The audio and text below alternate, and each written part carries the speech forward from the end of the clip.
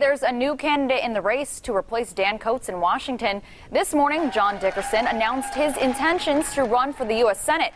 Dickerson, a Democrat, is a longtime executive director of the Arc of Indiana. The 62-year-old who lives in Indianapolis says he would make a good congressman because he would work to bring people together. He also addressed his lack of political experience since Dickerson has never run for a public office before.